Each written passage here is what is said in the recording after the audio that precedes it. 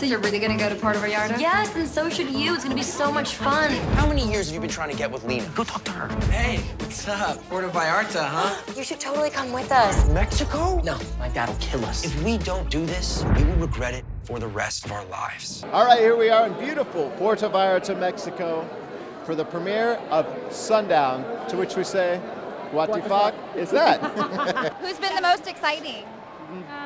Devin, probably, yeah. Now, this is really, really exciting. The kids are going crazy over here. Yeah. This has got to be such a great feeling. I love you. Thank you for letting me hug you. You're the best. Yeah, it's a great night, man. We worked really hard on this film, and we shot it 4 years ago. So to have it coming out now, I just feel great, man. This is the cherry on the cake. This is like the extra. This is the celebration. It follows me everywhere I go. There's nothing I can do about it. I'll try to shut them. Be quiet. Did that work?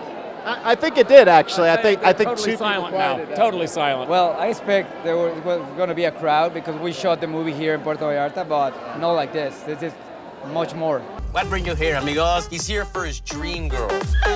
See? This is fate. I love you! That's Steve Aoki! Oh my God. Dance with me. I know you. This is awesome! Come on! Freaking me out, man! What are you doing?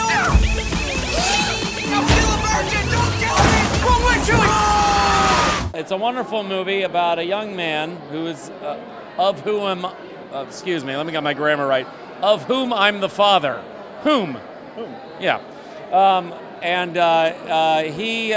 go away on vacation with my wife, played by Terry Hatcher, and he takes the opportunity to get into really an incredible amount of trouble, the way you did when you were a kid. And you got to spend 3 months in Puerto Vallarta, right? Yeah, we filmed this for 3 months in 2012 and had a blast. This is an incredible place to film a movie, and you'll see it in the film. Like, we shot all over this place, and you can see how beautiful this city is. What do you think you'll always remember about working on this? It was fun to work. The chase, when we did the chase, I think the chase for me was the more fun and what I remember more. Plus I crashed with another car, with another stunt double. I was shooting and we crashed, but nothing happened. It was just part of the excitement. So that was a great sequence, actually. Well, what do you think you'll always remember about working on this one? Is there certain days, scene, or time that's just like, this is great? Oh yeah, every day you're working in Puerto Vallarta is not work. It was very hard to like work up a work ethic for me. Like, what's going to get me out of bed this morning and go to the set? Why don't I just lie on the beach like everybody else? This has been the most magical project from like day one. Just the film itself, the director, Fernando Labrija, is incredible. All my friends on the cast, like the whole thing, and getting to shoot in Vallarta. Vallarta's the second home now. What do you think was the most fun day on the set?